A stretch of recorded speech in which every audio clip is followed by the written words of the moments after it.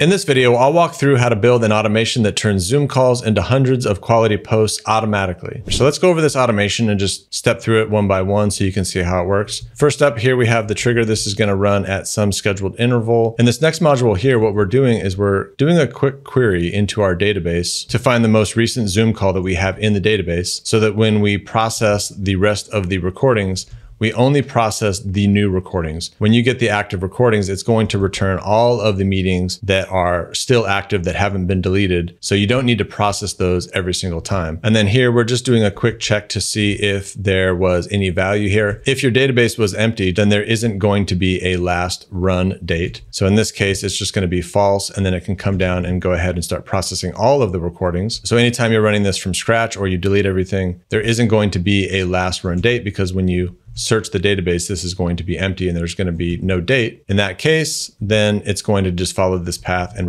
download all of the recordings. If there are previous recordings that we've put into the database, then we will have a date. And when we process that data, we can filter out based on that date. Then in this next module here, what we're doing is breaking apart the specific recordings that are part of each recorded Zoom conversation. So one of the important parts about setting this up is in your Zoom recordings, you want to make sure that you're also automatically creating the transcription so that when you split out all of the different recordings for a given call, then you can then only process the transcript. So you can see here we had 3 actual Zoom calls, then it split it out into 24 items because those 3 calls were broken out into lots of different calls like the active speaker and the gallery view and the transcript. So for each one of these Zoom calls, we had actually 8 different items, and then we filtered it back down again so that we're only processing for that transcript. Then in this next module here, we're actually downloading those transcripts. We're converting them into text because they're not actually transcripts. The way